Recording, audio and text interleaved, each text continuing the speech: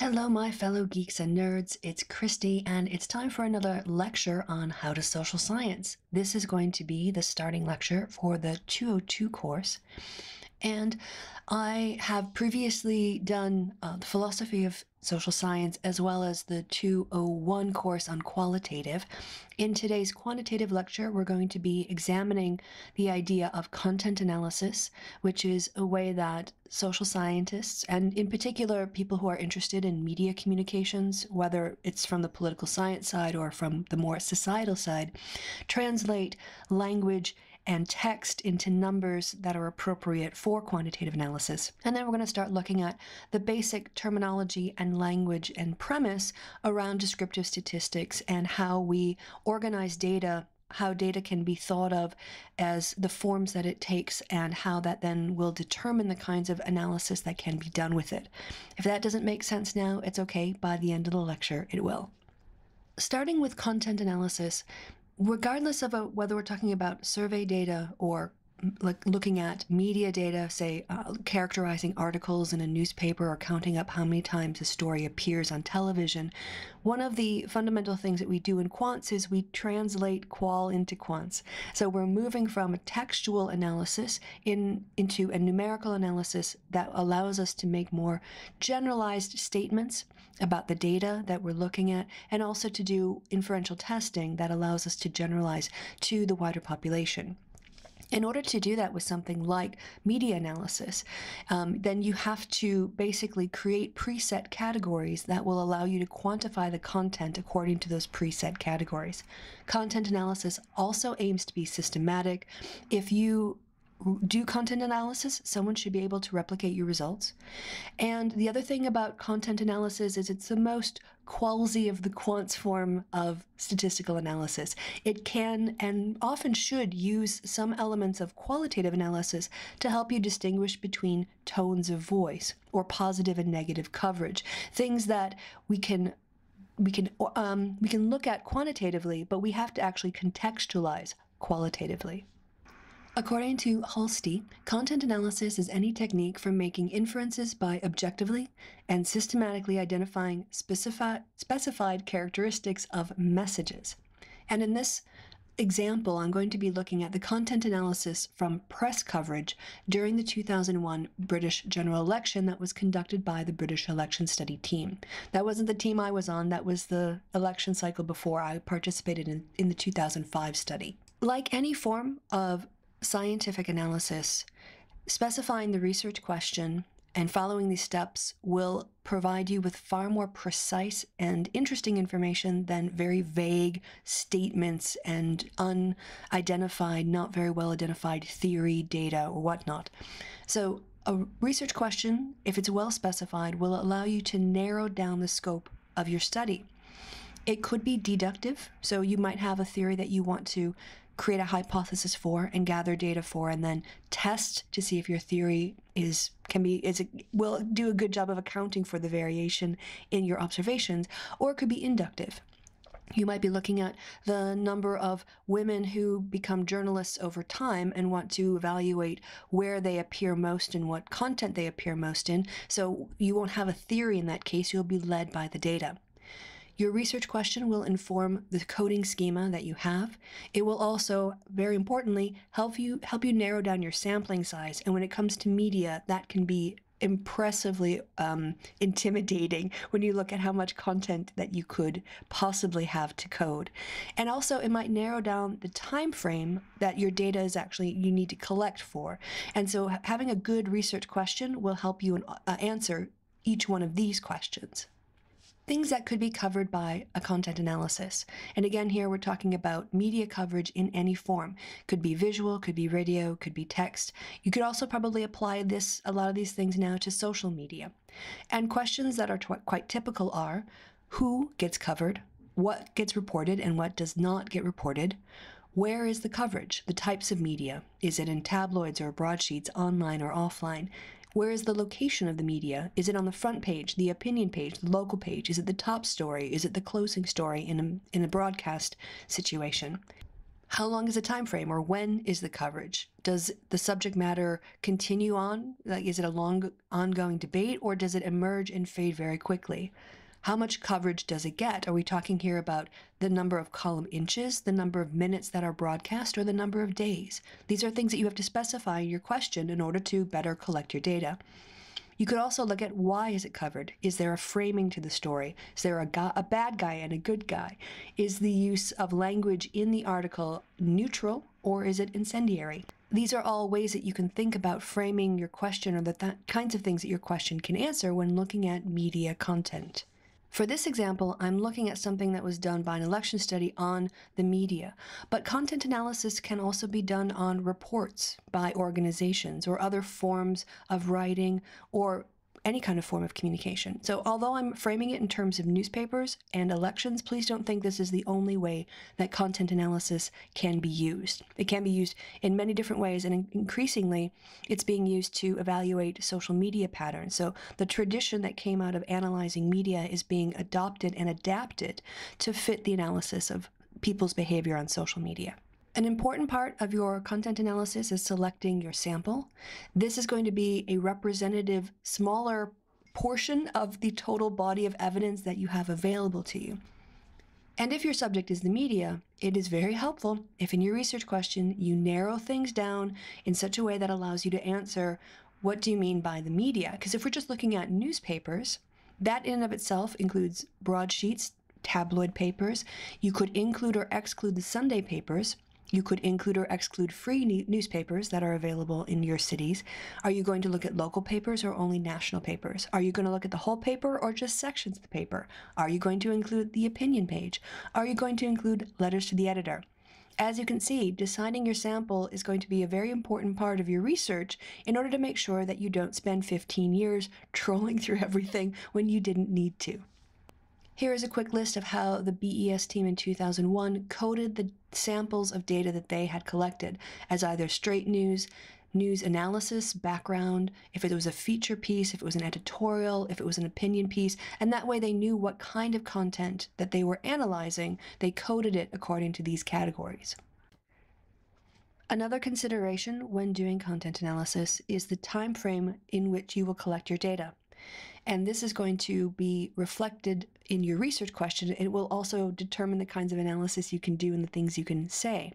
For instance, if we consider the American presidential election starting from Trump descended on Stair Force 1, the escalator in Trump Towers, then you would have a time frame of June 2015 until November 2016. That is a huge amount of time to look at data. So thinking about the time scale will very much influence the amount of time it takes for you to work. To reduce that sample size, then you can take a subset of all the possible articles using a random sampling method. So let's say you did want to look at all of the media coverage since Trump came into the race. You could take a specific set of media that you were going to be looking at and considering your data set, and take, for instance, 5 articles from every month randomly from within your sample so that you could track the narrative of Trump's campaign over time. And you can randomly select by, say, starting with one day of the week and then taking an article every so many other day after. For instance, starting with the Tuesday and then selecting from every 4th day after that. Here is what the BES team wrote up in terms of specifying their sampling frame. Content of press news coverage during the general election campaign period 9th of May to the 7th of June 2001. Articles relating to the campaign were identified from 8 daily newspapers. These articles included from within the home news pages of the newspapers, and in addition, leaders, editorial, and comment articles referring to the election campaigns. No photographs, paid-for campaign advertisements, diary columns, or articles of less than 50 words, with the exception of front-page articles, were included. Things that can be measured using this kind of content analysis. You can look at the type of author, their gender, I would say sex, because they're talking about a binary male and female here. The name of the author, the main actor of the person covered in the story, their sex, was it a positive or negative tone, were there more than one actors? All of these pieces of information can be identified within each article and coded. Other things that you can look for are buzzwords. This is the more qualitative side of things. A phrase like hardworking families or pro-abortion or pro-choice. The context around these words, the patterns that appear around the words, are also something that you can examine. For instance, the media noticed in John McCain's fight against Barack Obama, he had used the word fight 18 times in a single campaign speech. That's a kind of qualitative combined with quantitative approach that gives you a sense of the tone of speech in a way that numbers themselves alone could not. To actually do coding on the data, there are a few criterion that are important. It should be objective. In other words, the criteria for something to be coded the other way or not should be clear, and all things should be treated equally. It should be systematized throughout the process, so the first article should be treated the same as the middle article and the last article. Your coding rationale should be transparent, and the methods you use should be replicable. Now, these coding criterion can be derived either inductively or deductively. You can get it from observation or from theory, or both, as long as the criteria are then clearly outlined and consistently applied to the data. Often blind coding comparison is used in order to prevent those sorts of slips and also to reduce human bias. Two individuals will obtain the coding criteria as specified by the investigator. They will then go and code the data according to those instructions. Their coding work is then compared for discrepancies, so they should have coded everything the same way if there is a clear coding instruction. If not, these discrepancies are identified, resolved, new rules refining the decision-making process are created, and now the people doing the coding should be made aware of what to do now when they face these discrepancies, what had previously created discrepancies. If you're doing your own coding because you're a master's student or a PhD student and you can't afford to have other people do it for you, then you have to make sure that your coding is systematic and that you don't code as you go. You can't make up new codes as you go along. If you do find a new code because you realize after looking at 15 articles, there's something that you've been treating as a binary that actually should be its own code, or it should be modified or whatever else, then you need to develop that new code, go back to the beginning, and code it again. We're now moving on into the beginning of the quants part of the course, and in the quants part of the course we will be looking at various forms of descriptive and inferential statistics. But to do that, you need to know the vocabulary. You need to know what various terms mean. And in this section, called descriptive statistics, originally enough, we're going to do just that. Why do we use statistics? The quantitative approach is grounded in the neo-positivist, and still in terms of making positive statements based in data about the world and scientific perspective. We use statistics when we need to meet the scientific standard of falsification. If we have a theory and we want to test it against observable evidence, there's only one way to do that, and that is with statistical analysis. We use statistics when we want to be able to make statements about what large groups of people do, think, or say, in comparison to qualitative research, which really just organizes what a few individuals who have things in common or share common characteristics say and look qualitatively here. The idea of generalizing from a sample to a much larger population can only be done by using inferential statistics. To achieve the goals of 1 and 2, we need a sizable amount of accurate data from which we can draw our inferences, and the most efficient way to do this is through statistical analysis. Statistical methods can be used to summarize or describe a collection of data. When we do that, that is called descriptive statistics. In addition, patterns in the data may be modeled in a way that accounts for randomness and uncertainty in our observations. And these observations are then used to draw inferences about the process or population being studied. This is called inferential statistics. Once we've collected data that we think accurately represents the population we are interested in studying, we can do one of two things. We can describe the data, or we can do inferential descriptions that we use to test structural factors which we cannot assess with descriptive statistics alone. For instance, describing the impact of 1 year of education on income, or other things. There are a few types of analysis that we can use with statistical data. The first being univariate analysis. This is an analysis of the differences between the cases on only one variable. We can conduct bivariate analysis, describing one variable in terms of another variable, and we can look for patterns of association. We can do this with a cross-tabulation. You guys probably have seen that before when you look at polling results, right? When you look at men versus women and their support for Clinton and Trump, you're describing one variable, sex, in terms of another, support for a party leader. And another pattern of association that is often used is bivariate regression. Thirdly, you can look at multivariate analyses, and this is examining the interactions among more than two variables on trying to describe a dependent variable or your variable of interest. And there are many, many, many forms of multivariate regression, a few of which we'll be covering on this course. Getting on to descriptive statistics. The role and the purpose of descriptive statistics is to describe the data. It is the weakest form of analysis, and mere description cannot tell us anything about causal relationships between factors. This is the famous phrase, correlation does not equal causation. We're not quite to the bivariate correlation yet, but even here, when we're doing a basic crosstab analysis, we still can't infer things about causal relationships. We can only describe patterns of association. But descriptive statistics are important to orienting ourselves with what is going on within our own data. We can, for instance, look descriptively at rates of literacy across country. We can look at who votes by class. We can look at party approval ratings.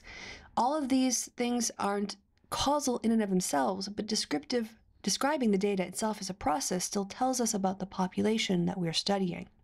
When using descriptive statistics to communicate information about our sample, there are some basic ways that people do this. There is a graphical representation of the data. That can be with pie charts, bar charts, or histograms.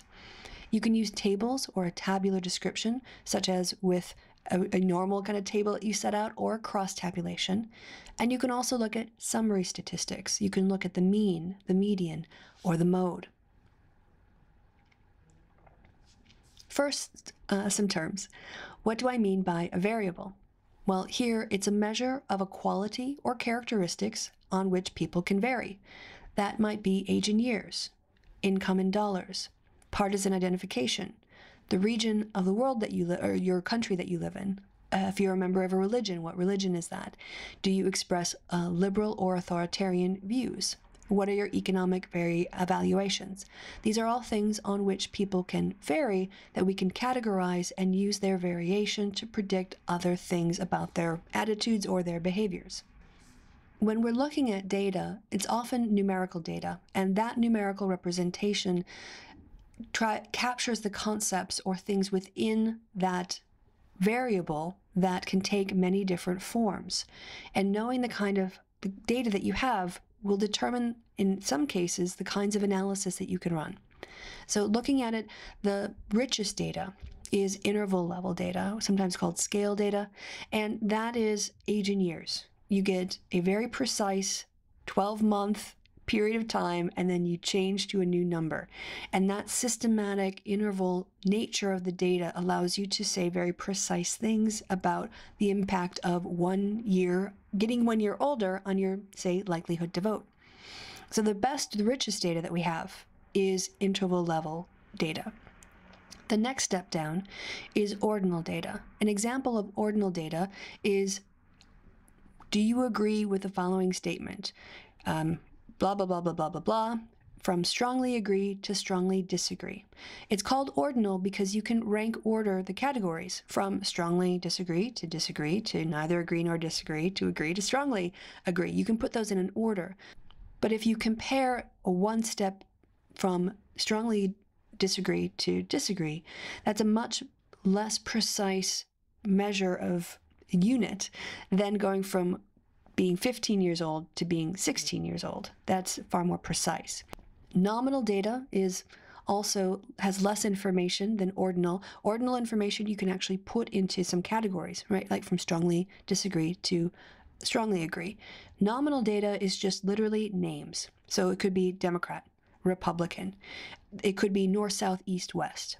In other words, it's named data. It just has its name. And that's why it's nominal. And it's a unit of analysis that is important to measure, to observe, but we can't rank order Democrats to Republicans. We can't rank order north, south, east, west in a country.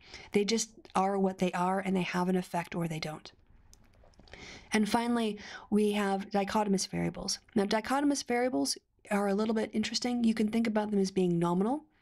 So you could say, if a woman is pregnant or not, that's an on-off. There are two options. She's either pregnant or she's not. And you can say that that's a nominal category, right? She's either in the non-pregnant category or she's in the pregnant category. You can also weirdly think about dichotomous variables as being ordinal. So a woman who is pregnant is more pregnant than a woman who is not pregnant. Someone who is male is more male than someone who is female.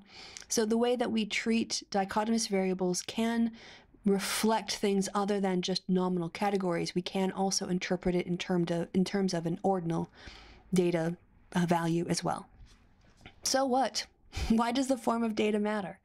Well, certain types of analysis can only be conducted on certain types of data. Interval level data, for instance, you can conduct a correlation analysis.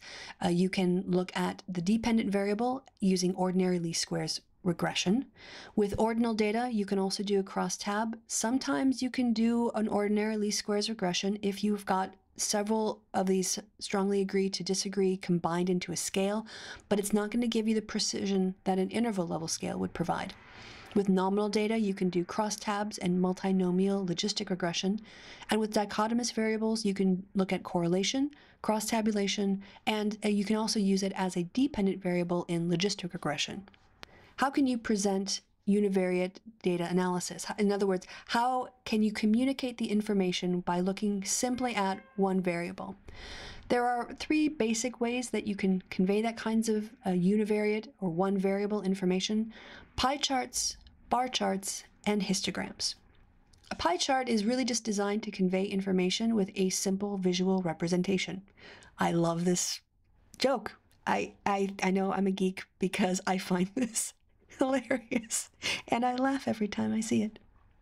Pie charts can be a good way to represent frequency, percents, and proportions. Tables often present numerical distributions of data and are often used to represent frequencies, percents, and proportions as well. And here there's an example of the percentage of respondents by rank of their agreement or disagreement with a statement. A histogram is a graphical display of tabulated frequencies shown as bars. This would be, for instance, like what you would see in a normal curve, and you're displaying how everybody ranks according to the frequencies that you have observed. Another form of descriptive statistics, and you'll see this a lot again with reports on the campaigns about Democrats and Republicans supporting Clinton or Trump, men and women supporting Clinton or Trump. It's a cross-tabulation. It's another way that we call it is a bivariate analysis. I think it also can be referred to as a joint frequency table, but shorthand, people just say crosstabs. So I'm going to be using that phrase a lot. And by putting two variables into a table that are lining up describing each other, you can look at the associations between the two variables, the direction of any relationship you see. You can evaluate the strength of the relationship you see, and you can also use a statistical test to determine whether or not the difference is statistically significant. That is to say, whether you can generalize from your sample to the wider population, saying that we definitely think that this relationship that exists in the sample also exists in the wider population. But this description, this attribution of a relationship, an association in your wider population is descriptive. It's not causal. You're not saying that being a man causes you to respond with the answer a lot, whereas being a woman causes you to respond with the answer, let's say, some. What we're saying is that in this population, men say a lot and women say some, and that's it. That's as far as you can go. Another way that you can describe your statistics by looking at the content, the information within your variable, is to measure central tendencies. And this is a method of capturing a feature of the data that says, what does the typical case look like? In statistical packages, they're often described as your summary statistics, and they will be calculated into your mode, your median, your mean, and also provide a standard deviation. For those of you who are reaching back into your maths course, trying to remember which each of these are, the mode is the one that comes up the most often. So whatever number appears, if you've got a 5-point scale and 4 is the most commonly provided answer, your modal answer will be 4.